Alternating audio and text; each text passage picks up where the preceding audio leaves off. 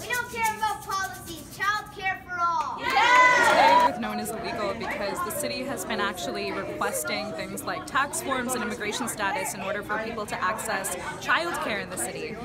This is in direct violation of the city's passing of a sanctuary city policy. Access without fear.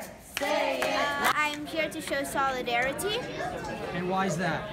to people who don't have access to childcare. So why is this important to you?